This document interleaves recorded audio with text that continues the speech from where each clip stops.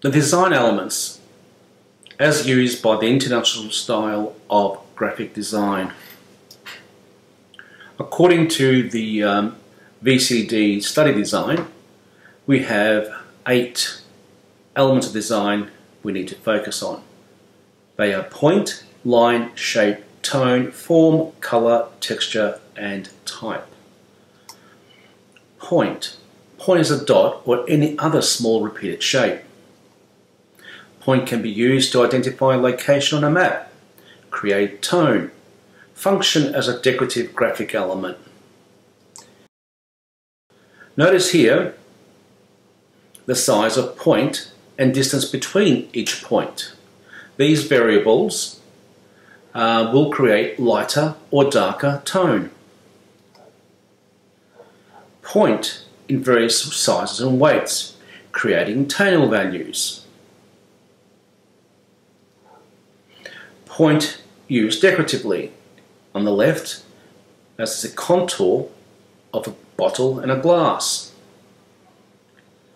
On the right, we have point signifying holes of these Meccano strips of metal. Line. Line has the essential character of length. In addition to length, line has weight, width, continuity, and direction. Line is also the edge of a shape or a form. Any two shapes butting against each other will always create a line. The edge of a shape is a line.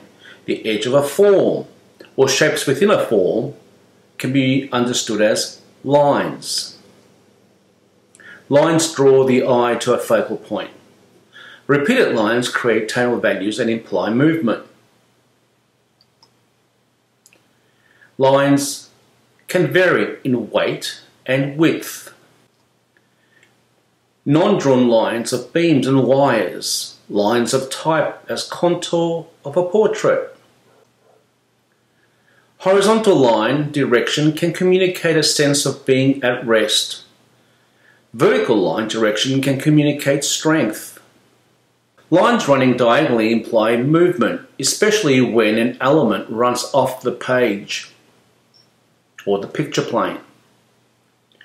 Lines running diagonally can communicate a sense of agitation. Curved lines, like diagonal lines, can also animate compositions. Shape. Shape is generally the 2D space contained within lines. Shape can be representational or abstract. Shape can be organic. Shape can be geometric. Shapes can be described as having curvilinear contours. Shapes can be described as having rectilinear contours.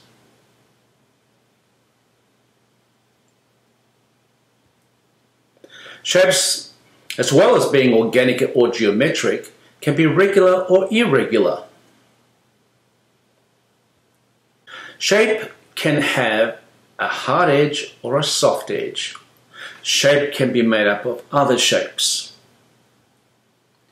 Varieties of contour line can allude to a shape's texture. Tone. Tone ranges from white through greys to black. Tone describes the play of light and shadow on an object, defining its form or shape. Tone can be applied as flat areas or shapes of a single tone. Tone can be applied in a graduated scale, creating three-dimensional forms. Grey tone photography, depending on its context and its content, can communicate a level of seriousness, solemnity, gravitas, nostalgia, or even tragedy, as in this poster of Shakespeare's Othello. Form. Forms are three-dimensional objects and two-dimensional representations of three-dimensional objects. Here are a couple of examples of actual objects, a 3D calendar and some packaging. Sculptural geometric forms. Form shares characteristics of shape. Organic forms with curvilinear contours. Geometric forms with rectilinear contours. Texture. Texture is a descriptive element. Texture describes what an object is. Examples of textural zones contrasted with zones of color and type. Texture can be actual or implied. Here we have a photograph which includes the textures of froth, glass and condensation. Here we have a serrated contour representing successfully the texture of a feather. To depict texture effectively requires an awareness of how tonal or colour variations change on an object's surface. The repetition of shape, line or type creates a texture. Type. Type refers to characters or letters printed or displayed on a screen. Synonyms for type. Typography, the art of working with type. Typeface, the specific family of type. Font, a typeface from one family in a specific size, weight or style. For example, Arial, 10-point bold. Letter form is simply the shape of letters. There are 5 main typeface styles: serif, sans serif, slab serif, script, decorative.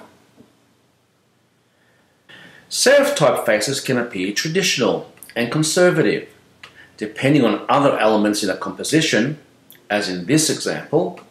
Serifs can appear dignified or graceful. Sans serif typefaces appear non-traditional and contemporary because of their minimalist appearance and lack of decorative flourishes. Their simplicity gives them a practical quality and are used to imply an efficient, no-nonsense feeling. Slab serif typefaces appear heavy and bold. They have a solid appearance. They look forceful and communicate assertiveness. Traditional calligraphic typefaces imitate pen and ink handwriting. They appear elegant and communicate importance. Personal handwriting typefaces appear casual and communicate a sense of the personal. Type is made up of strokes, counters and negative spaces. Counters and the negative spaces of letter forms can be modified to communicate ideas. While all type styles communicate through their letter forms, the communication of specific ideas is more pronounced in decorative typefaces. Type can be the dominant element in a composition. Type can be employed like any other graphic element, rotated, cut up and morphed in unlimited ways. Colour. Colour serves a dual function in art and design, a formal function and a semantic function. Colour originates in light. Sunlight, as we perceive it, is colourless. Colour in light is made visible when a beam of light passes through a prism. How do we see colour? All the invisible colours of sunlight shine on objects. The surface of a red object absorbs all the coloured light rays, except for those corresponding to red, and reflects this colour to the human eye. The eye receives the reflected red light and sends a message to the brain. The formal function of colour organises information, forms links, creates emphasis, identifies relationships, creates unity and variety in the composition. Our understanding of colour is an understanding of the colour wheel, and the application of colour requires an understanding of colour schemes.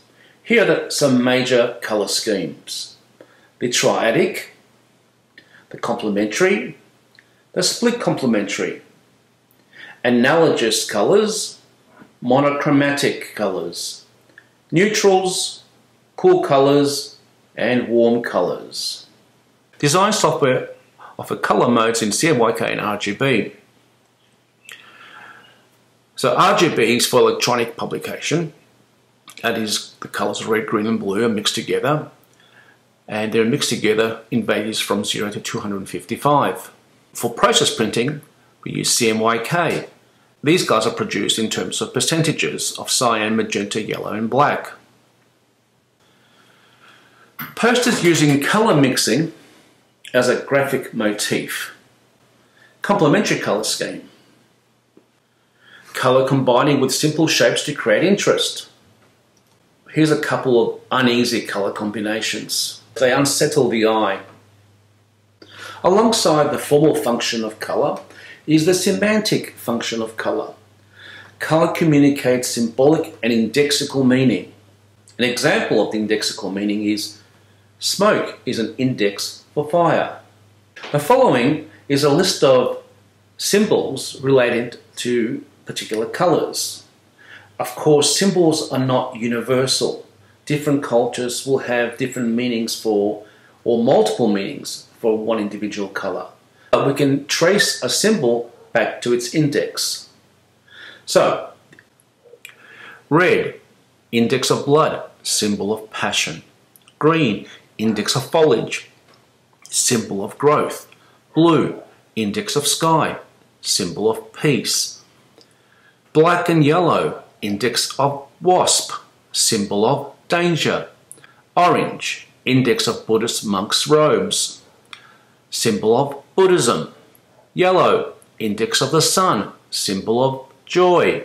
White, index of wedding dress, symbol of purity. Black, index of the night, symbol of mystery. Brown, index of earth, symbol of stability. Here are a couple of examples of colour with symbolic meaning. The generalised skin colours representing the harmony of human races. The use of red to mean stop or pause, and green, start, go. Here symbolic colour is also used for emphasis. The colour red used formally for emphasis and symbolically to highlight the need to speak up about peace. Note the grey tone setting up the formal contrast and the seriousness of the message. Indexical colour. Lines that shift in direction combined with the colour blue as a reference to the sea allude to the events of Kiel Week, a yachting festival. Billowing type and the colour blue communicate a similar idea.